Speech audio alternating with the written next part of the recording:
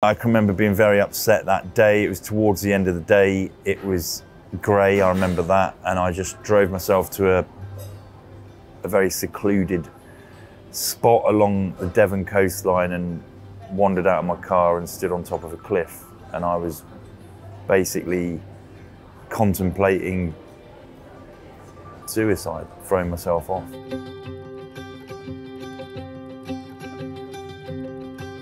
My name's Jason Fox. I did 20 years in the military, 10 in the Royal Marines, a further 10 in the Special Boat Service, and I was medically discharged in 2012 with PTSD. I loved being a soldier. I loved what it stood for. I loved what it entailed. You know, you receive gunfire coming at you, you can see the people that are shooting at you, and you just sort of swing into action, and I enjoyed it, I embraced it. Our reintegration into normal life, as we call it, was actually quicker than some. I think the quickest I ever did was being out on an operation, getting hit by an IED. No one got badly injured. There was a few sprained ankles. It was very fortunate. And within 15 hours, I am back home walking down the high street. I think that being in normality can sometimes take you by surprise. And I think what actually has an impact on you is boredom. I always chased the excitement and adrenaline of being a soldier.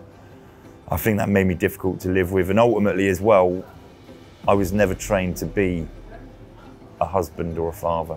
I was trained to be a soldier. If I'm honest, it wasn't actually about me not wanting to be there. I was just in a very scary situation. I was just in a ditch in the middle of an absolutely horrific gunfight. And it manifests itself in a way where I could remember visualising wanting to be at home with my mum, and it was just a bit of a wake-up call as to, wow. When people ask me, when did you first experience mental health issues, that is a good starting point, because it was the first time that I can remember manifesting fear in the way that it did. At the time, talking about mental health was in its infancy. Because there was no chat around it, I created my own stigma.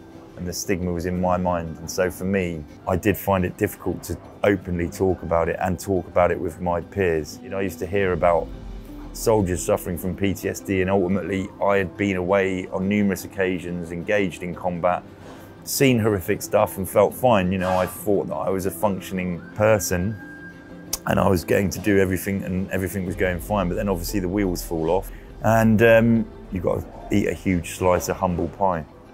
I'd basically lost my identity and my sense of belonging, and I was on a journey of trying to fit into normal everyday society, and I didn't know what that was. A lot of things around me were also falling apart, relationships, and I genuinely didn't understand or think that I was worth anything anymore, because I'd done what I needed to do, I'd done what I loved, and I'd finished at that because I was broken.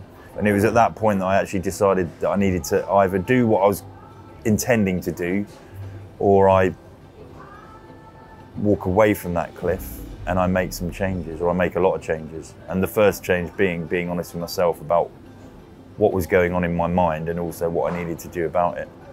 I'd love to see Rock to Recovery delivering the services that it delivers now to a wider audience. It's an organisation. What it does, it can rapidly deploy the intervention techniques that some people, veterans and their dependents, need when they are in a very difficult predicament mentally. Firstly, you know, start with the Veterans Foundation. Without organisations that help raise money to then deploy and inject into organisations like ourselves, then we'd be impotent, for want of a better word.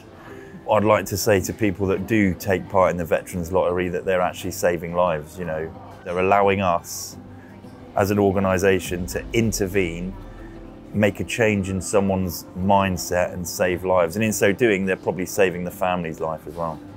If you'd like to help veterans and the organisations that support them, such as Rock to Recovery, then please play the Veterans Lottery.